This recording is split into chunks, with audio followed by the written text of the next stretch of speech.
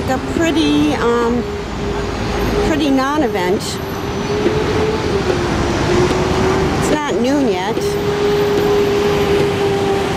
It's like there's more people here taking pictures than anything.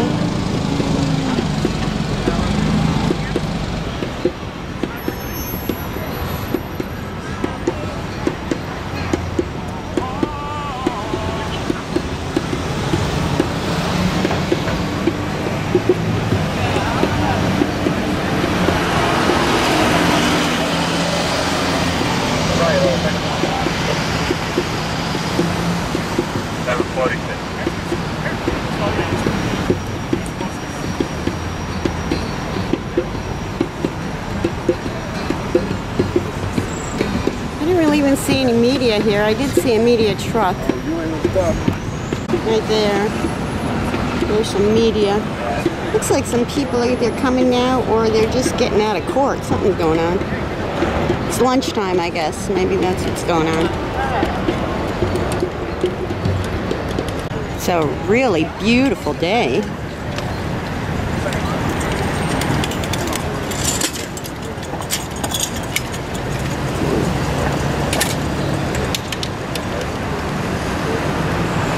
On camera either.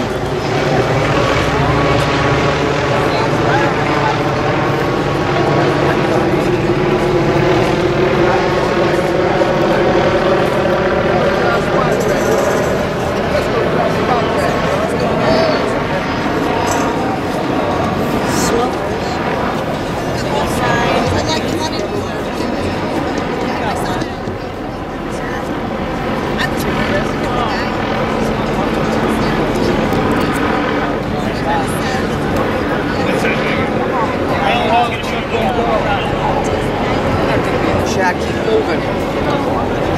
Where are you guys going? Way down here. We're going to be on the camera. Well, the sun feels good. Too far. These are the protesters. Yeah, they said they're supposed to be a full picture. I don't know.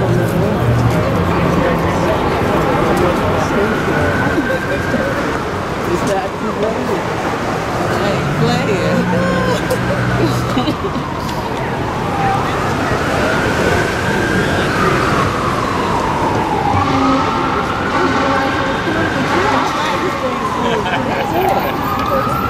Me too, thank you. Every time you can go to lunch, baby, by the time you can go, but then the afternoon will go. Hopefully it'll go fast.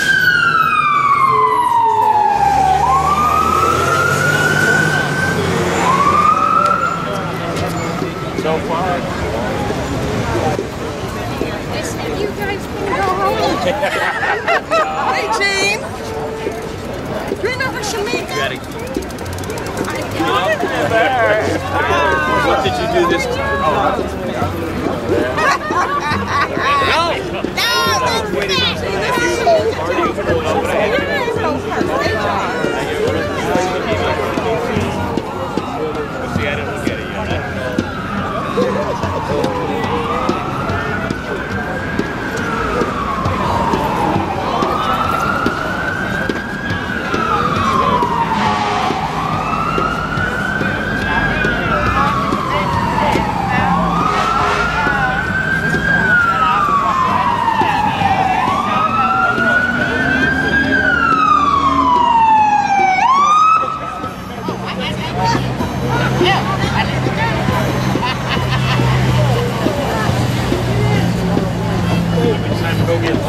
Yeah. Do you like my son? Everybody.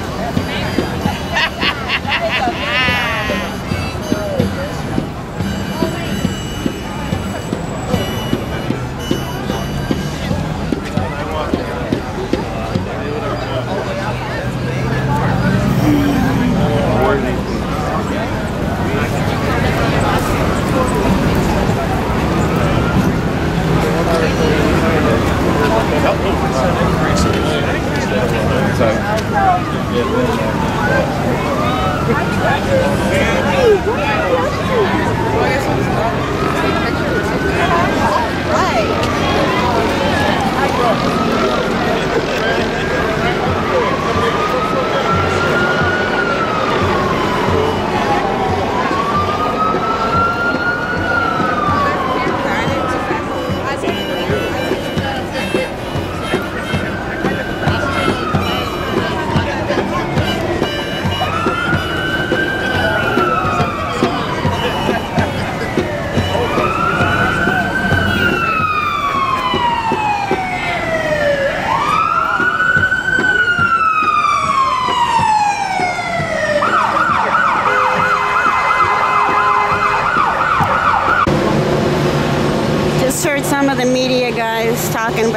they're leaving.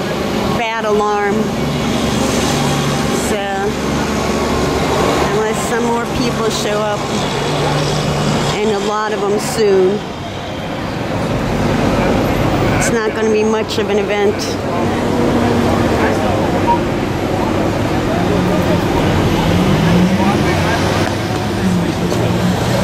It's too bad. Although maybe a lot of people don't know about it. How you been?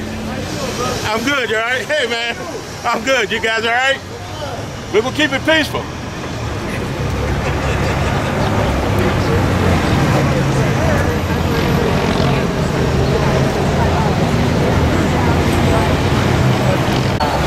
There's a group of Teamsters down there.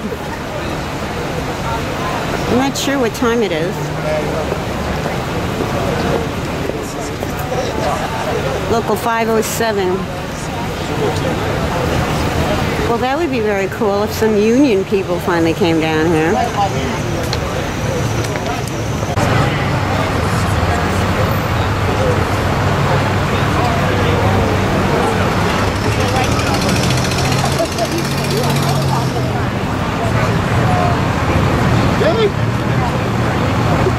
Bye, Cleveland, man. Cool. You use the letters to find out. Yeah. And that's them. Right.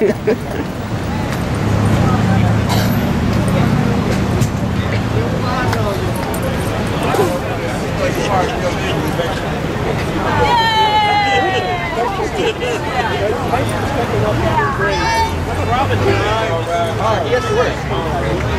Where is it? In the big pocket. You would think being so close to... Oh, there's Frank Giglio.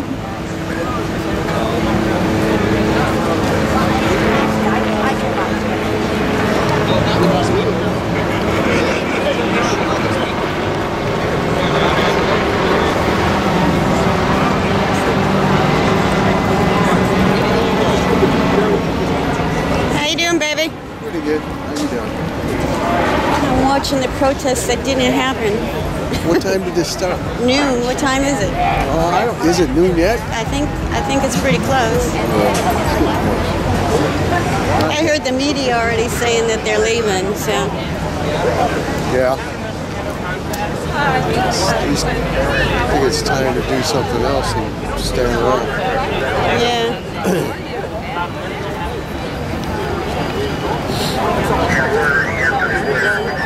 Well, at least they tied up 3 police cars for a minute. Chase me around and stuff. My name is Paul Selden, Penn State University and the Cleveland Marshall College of Law. I'm currently achieving my master's in administration. Bought a new house in his new district a month before that they published the Corruption and subversive corporate tactics that have smothered the American people for too long now. Imperatively, the Occupy Wall Street movement has brought the weakened and fatigued, the chained and inexorable, the smited masses together to fight the most insidious of socio-political machines to roll over the United States of America since its very inception. We stand here today, not as revolutionaries on guard bearing arms and striking the forces we have come to conquer, but as peaceful diplomats, fierce in manner and resolved in demanding resolutions. However, if the locusts of Wall Street, Washington, and corporate America decide not to listen, this peaceful revolution may yet become born of blood. It is this we hope to avoid. I stand here before you today to assert the gravest and most pressing of this nascent movement's concerns. We have been mocked by the media and political pundits for lacking in structure, for lacking organization, solidarity, for lacking an essential and binding code that clearly articulates and defines precisely our goals and intentions. Ladies and gentlemen, I stand before you today to prescribe with precision precisely those goals and intentions. It is our intention as American citizens to first and foremost cast a collective vote in the form of a collective voice against the economic corruption that envelops this country like the spidering legs of a rogue cancer.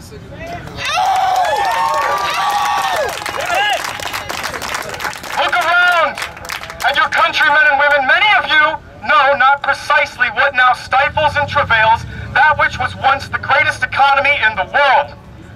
But even though you may lack a clearly defined understanding, you feel it. You feel the pain of it. You feel the added stress. You look towards your brethren and you see their struggles, and you sense a force greater than ourselves that serves to choke us out of prosperity and fairness, to strangle and smother us and stamp us out of the economic running so that the wealth of this nation may be reserved for the very few, while the many are left to their daily toils and labors, like hamsters on a never-ending wheel. You sense these unseen hands correctly, and now we must bind them. Bind them and drown the entity to which they belong. The economic travesty of today has been sufficiently defined by leading economists. Leading economist Robert Reich, Chancellor Professor of Public Policy at the University of California at Berkeley, and former Secretary of Labor under President Clinton, has displayed for us that the economic travails of today are primarily a function of concentration, debt, and speculation. Of these three concepts, I shall now give a clearly defined description. Concentration. As of 2007, 20% of the country owns 85% of its wealth. This 80% of the country is left to share in 15%. This is hardly equitable in a civilized society. It harkens back to the days of England where the lords and nobles controlled and concentrated, hoarded even the wealth of their country, leaving their countrymen and women, their labor class, to starve in an unforgiving poverty. With a disparity in wealth concentration so incredibly wide, the complete and total devastation, evisceration of the middle class is not only possible, but happening today as we stand here breathing.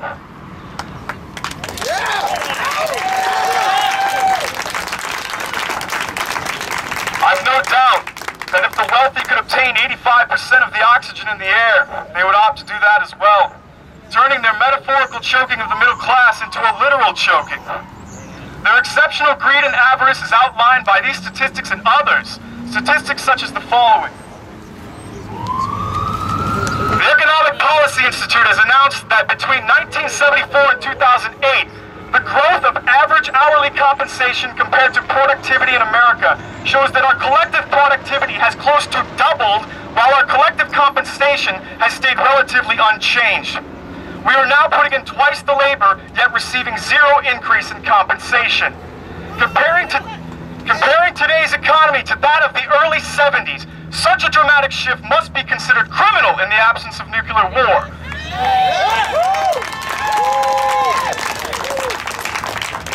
This is no longer a country of laboring efforts and corresponding success. It is becoming more a casino, where the dice is always loaded and the house always wins. You take out the school loans, you take out a private bank loan, you start your business, you work twice as hard as our 70s counterparts, and this gamble, which would have long ago been considered a noble sacrifice, now inevitably results in a grand loss, forced by the unseen hand of the upper echelon, the plutocrats, who hoard wealth in stockpiles, investing only in foreign markets, and flushing the excess down speculative toilets like mortgage-backed securities.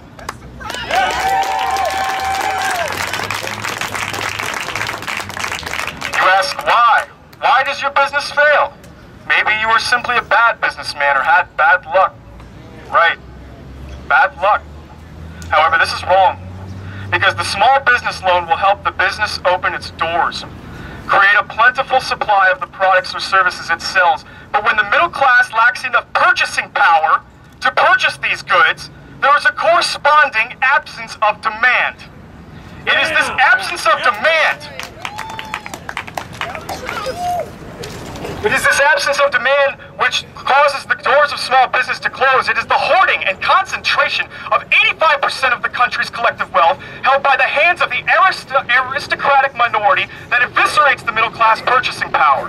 In turn, this evisceration of purchasing power destroys middle-class demand for middle-class products and services. If there is no demand, there is no need for supply. If there is no need for supply, there is no need for supply.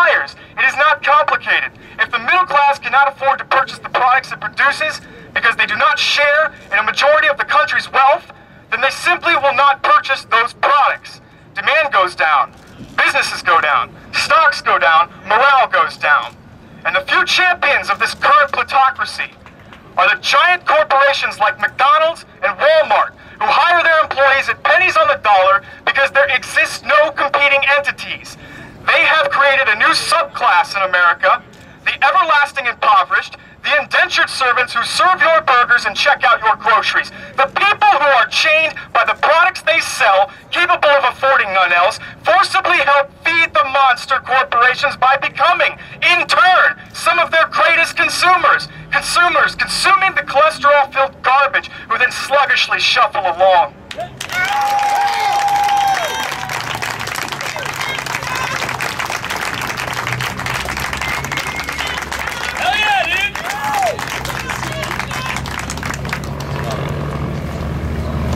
On the other side of the corporate elephantine lies the investment banks. They bring us to our second infirmity, the leukemia that is speculation. Speculation is essentially an investment made by, commonly, investment banks and investors seeking quick profits and high returns from questionable sources. The financial crisis of 2008, for instance, was caused by the creation of a speculative bubble. Investors reasoned that real estate always makes money because real estate always climbs in value. For a while, this reasoning was warranted, as more and more individuals with the financial means of doing so sought to purchase loans or homes.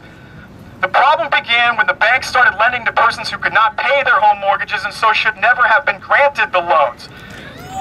The investment banks packaged these mortgages into mortgage-backed securities and sold them like hotcakes to investors the world over who made rivers of money off them. But when the mortgages stopped being paid by the poor homeowners, the houses foreclosed, the home prices fell, the values of the securities tanked, investors lost money, the banks hemorrhaged, the rivers dried. In comes the taxpayer Superman, and the rest is history.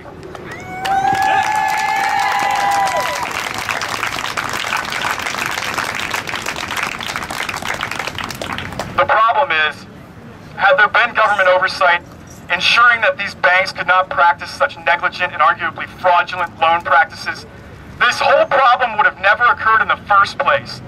But while the house of cards crumbled, the Fed slept or was paid to sleep.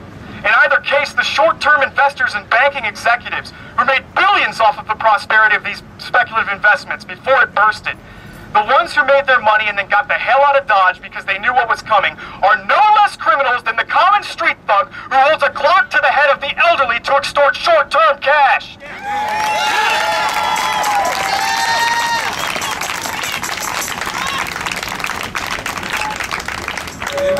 The Fed dropped the ball. Whether they were paid off to do it or not is debatable, but what is not debatable is that the federal government paved the way to hell in gold.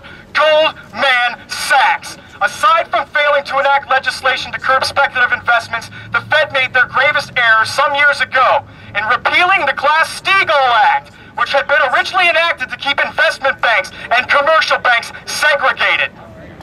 Had Glass-Steagall not been repealed, the financial markets would have suffered from the 2008 crisis, but they would not have drowned. The speculative investors would have taken grave personal losses, but the American investment banks and insurers like Lehman and AIG, which serve to secure the money of average citizens, help grow their pension plans, and bolster public funding of local governments, would have been left largely unfazed. As a result of merging investment banks with commercial banks, when investment banks make speculative investments now, they are doing so with the general public's money. They are taking Grandpa's retirement plan and placing it on the international roulette wheel of whatever happens to be the hot speculative investment of that moment. Before it was mortgages. Next it might be Tanzanian plants or dwindling oil deposits. Any number of foolish speculations. The next facet of American foil I wish to address is that of personal debt.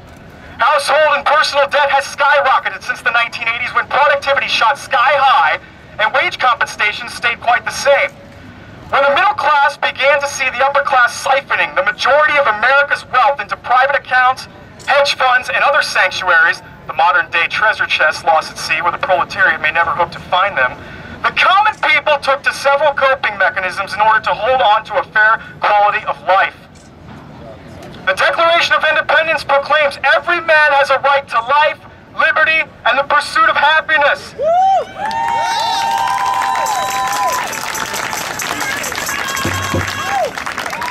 But how happy can a country of great economic prosperity and wealth remain when the fruits of such prosperity are hoarded by the 1% at the top?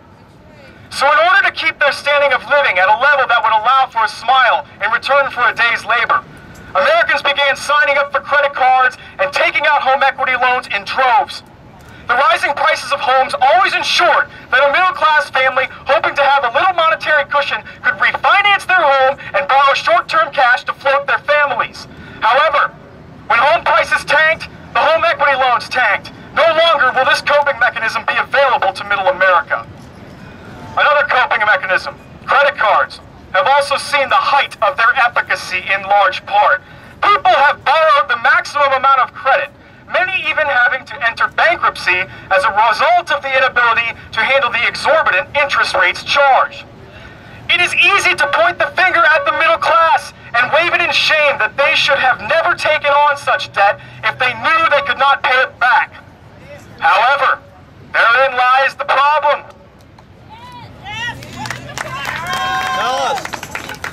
When the economic forecast was rosy, the people of this nation had every reason to believe they could pay it back.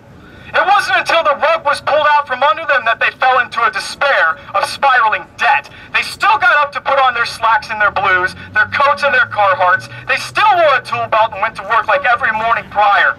But when the bottom fell out due to circumstances entirely out of their control, they were left holding the tool belt and the bag, the empty bag, to stand empty-pocketed in unemployment lines.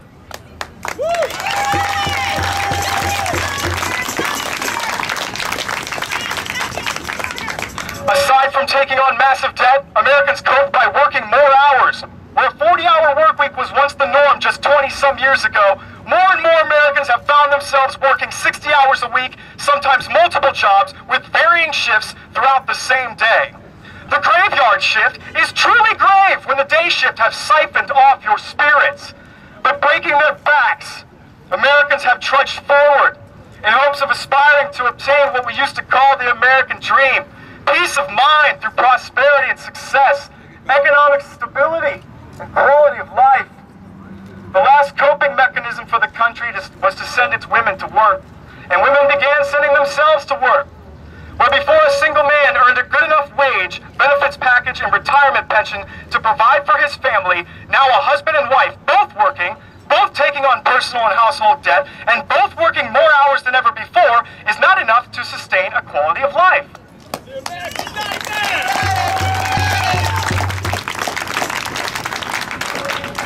Our countrymen and women have done everything within their power to adapt to the dire circumstances.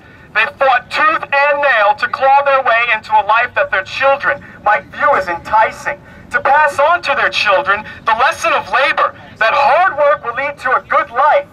But where before we saw proud laborers toiling away, we now see only ghosts and shadows, the dark circles under the eyes, the third cup of coffee, and the cigarette break.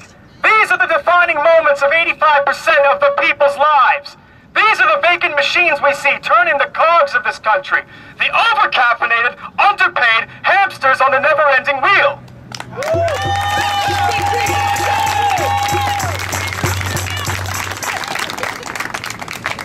Economic cannibalism. Right. You got it. You all right, man?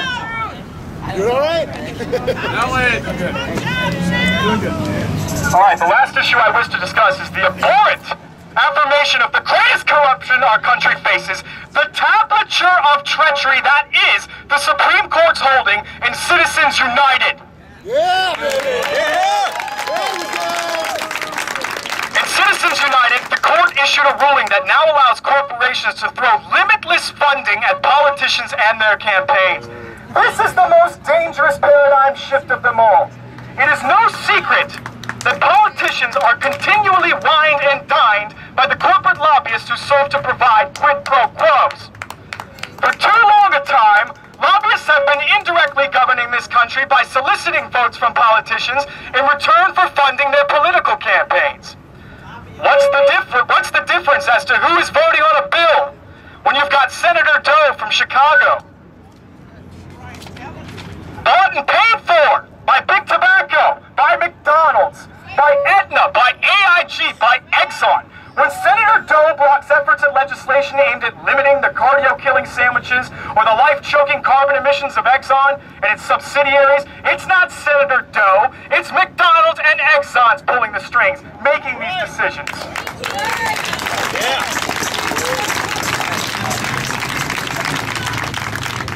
Our senators and congressmen today are mere patsies. Washington is not broken. It runs very smoothly and efficiently because those who are running it include multi-billion-dollar corporations concerned only with the bottom line of profit and not with the health or welfare of the people.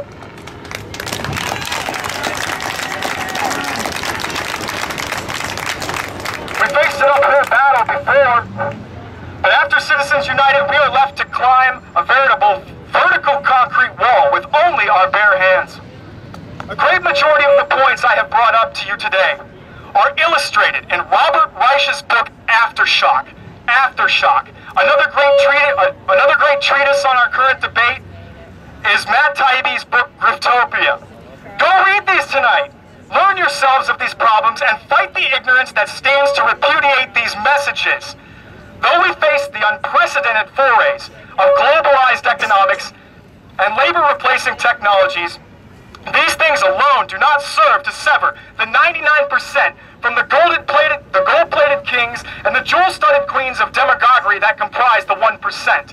The 1% that touts the efficacy of supply-side economics, whereby eliminating their tax burdens, they proclaim to bring jobs back to their domestic homelands. This is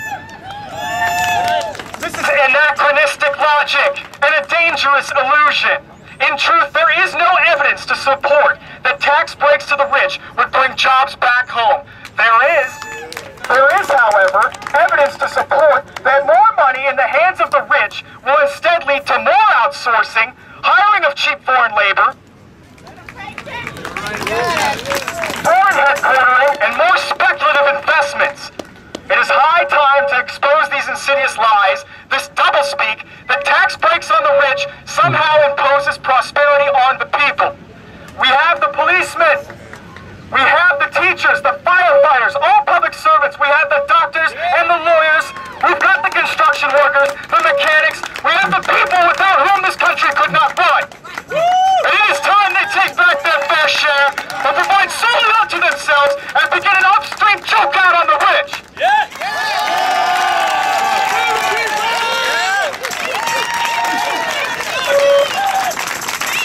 If our demands are not met, it will be us, not the super rich, who shall go John Galt on the country. Thank you, ladies and gentlemen. Nice job.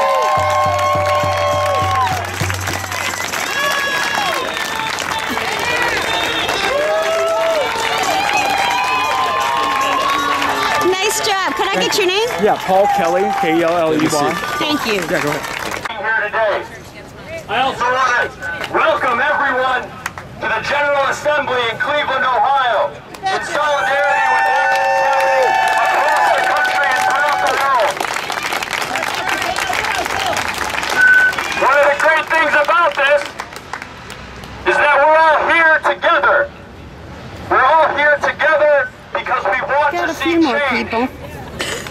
And right now, I'd like to welcome you to the General Are you with Assembly. the group here? We're having it. No. If I could direct your attention behind you, we're going to be following a direct democracy model. I'd like to introduce Jacob Wagner to talk more about that.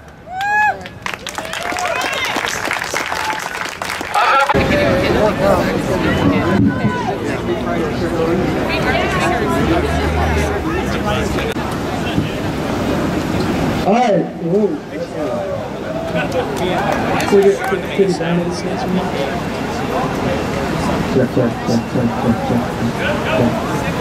All right, so guys, this is how the This is how you down here who are doing anything with our that will be having working group check-in and then agenda. The working group check-in, we have different areas, like we have media. We got a few more people. There might be a couple of hundred people here now. After we have the general assembly, we'll probably break into the working group. Everybody here can pick the working group to associate with. So a lot of the work is more than that. But again, it's probably easier to start off. The agenda is oh yeah. So, then we'll have the closing. We'll just see the rest of the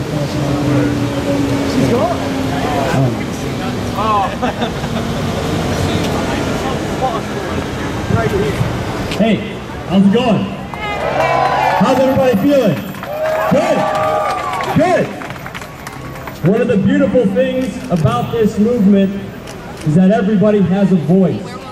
But it's very important that when something is happening, when someone is speaking, that people are paying attention and people are responding. Democracy is not a one-way street. Democracy is not a one-way street. I just want to go over a few things so that everyone can be involved in this process. This is participatory democracy. This is exactly what our country is supposed to be all about. Yeah. If you hear something that you agree with, put a thumbs up, big thumbs up. Is everyone okay with this? There we go. If there's something okay, I'm that you don't heading necessarily out. identify with, that you don't agree with, put a big thumbs down. We don't like big banks time is taking it? advantage of us, all right? Thanks. Thumbs down. Yeah, I'm leaving. If there's something There's somebody ready to camp out here. you want some more explanation, put it halfway. Halfway. They're late. Those are the three basic signals. This is not a top-down movement, okay? So I want to make sure that everyone understands that that's the process that we're going to be following. It's like the Roman, Tom. Okay, there's two more things. I want everyone to just pay attention.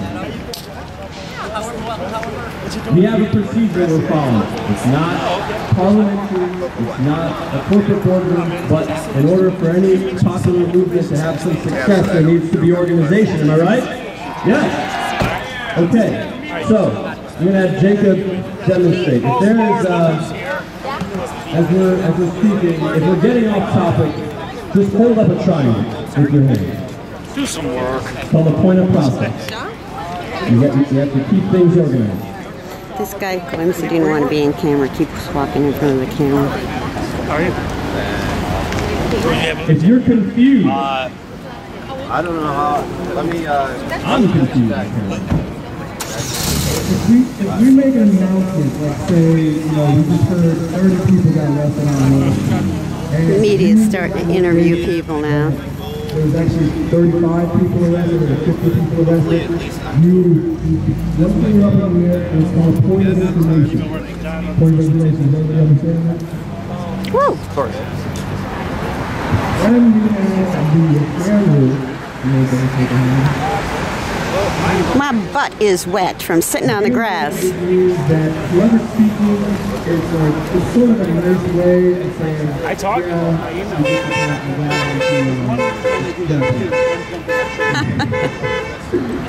And then, okay, so here's where consensus slightly deviates. If somebody disagrees so strongly with what's being proposed and what's being said, they got to Okay, enough. Bye.